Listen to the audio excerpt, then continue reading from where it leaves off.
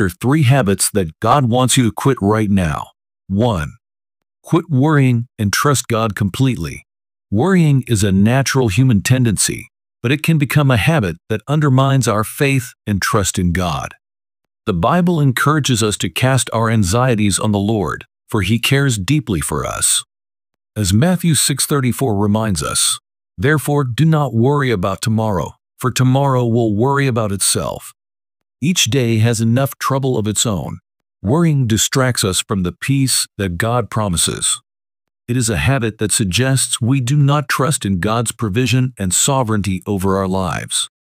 Instead of worrying, God invites us to place our trust fully in Him. Philippians 4:6-7 provides a beautiful directive. "Do not be anxious about anything, but in every situation, by prayer and petition, with thanksgiving, present your requests to God. And the peace of God, which transcends all understanding, will guard your hearts and your minds in Christ Jesus."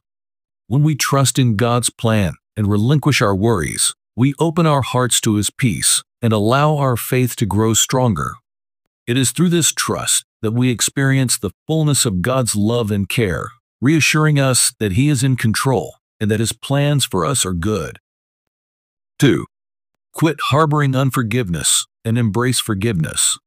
Harboring unforgiveness is a habit that can poison our hearts and hinder our relationship with God. The Bible teaches us the importance of forgiveness, highlighting that just as we have been forgiven by God, we are to forgive others. Ephesians 4:32 says, "Be kind and compassionate to one another, forgiving each other, just as in Christ God forgave you." Unforgiveness creates a barrier to spiritual growth and can lead to bitterness, resentment, and a hardened heart. Jesus emphasized the significance of forgiveness in Matthew 6:14-15. "For if you forgive other people when they sin against you, your heavenly Father will also forgive you. But if you do not forgive others their sins, your Father will not forgive your sins." Choosing to forgive is a powerful act of obedience and love. It frees us from the chains of past hurts and allows us to experience the healing and restoration that God desires for us. By letting go of grudges and extending grace to others, we reflect the nature of Christ and foster a spirit of unity and peace. 3. Quit complaining and cultivate a heart of gratitude. Complaining is a habit that can cloud our perspective and keep us from recognizing the blessings in our lives. It often stems from a lack of contentment and an attitude of entitlement. However, the Bible calls us to cultivate a heart of gratitude and to give thanks in all circumstances. Philippians 2:14-15 urges us, "Do everything without grumbling or arguing, so that you may become blameless and pure, children of God without fault in a warped and crooked generation. Then you will shine among them like stars in the sky."